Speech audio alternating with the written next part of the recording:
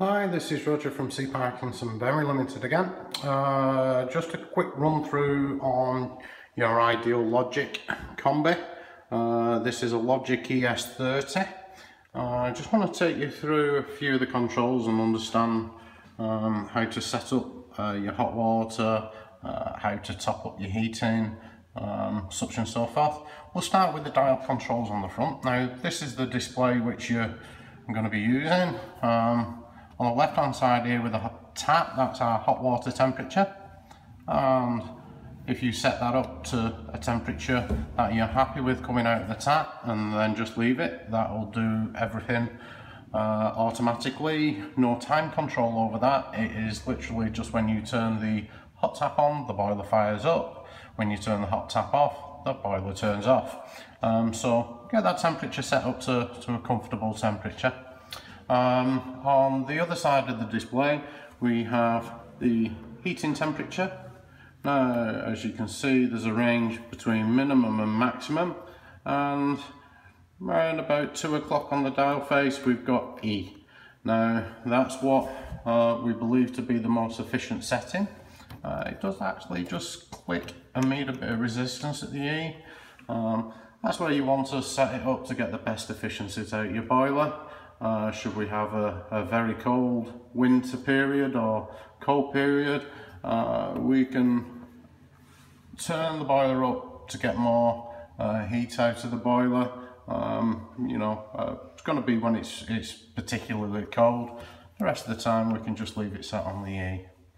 The dial next to that, we have a hot water tap and a radiator, commonly known as winter mode. If we turn it into the hot water only mode, commonly known as summer mode, the heating won't come on regardless of what controls you've got on the system. It won't bring the heating on at all. Boiler off, and you won't get the hot water either. So generally you'll have it either in summer mode when you don't require the heating, or you'll have it in winter mode when you want both hot water and heating.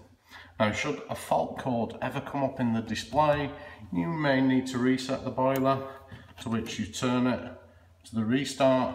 The display will go to a small minus symbol and then revert back to 0 when the boiler's been reset. What the boiler will just reboot itself now, quite simply and easily described as the way you would just reboot a PC or computer. Now down underneath the boiler is where we need to just maintain the pressure in the system. We have the pressure gauge, not the best located on these boilers to be fair, but to the left hand side we can see the pressure gauge. We generally want that between 1 and 1.5 bar, and to do that we have 2 taps, the 2 blue taps here. Now what we want to do is turn the left hand tap so it's facing towards us, and then turn the other tap again so it's facing towards us. You'll hear water start going in the system and the needle will start climbing on the dial.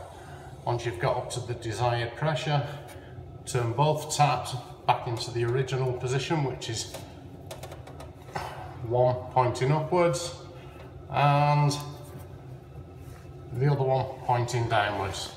If for any reason you've not got this back in the right position, you'll find when you go to the hot water tap that no water physically comes out the tap. Just come back to the boiler and just make sure that's in the right position. Please don't touch any of the other taps, or else we'll end up isolating the gas, or we'll isolate the flow around the system, which means the boiler will come on and overheat. They all need to just be in the position where they're physically pointing vertically, and then we shouldn't have any problems when we demand the heating or the hot water. Okay, well, at times you may need to do that. You may see that the hot water's gone off to your, you go to turn the tap on and the hot water's physically gone off.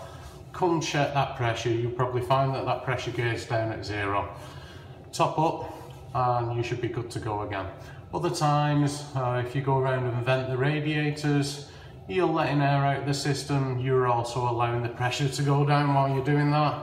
So whenever you vent your radiators, you would just need to come and top back up here at the boiler. Okay, thanks very much. If there are any more questions, please just post under the video. Thanks, bye.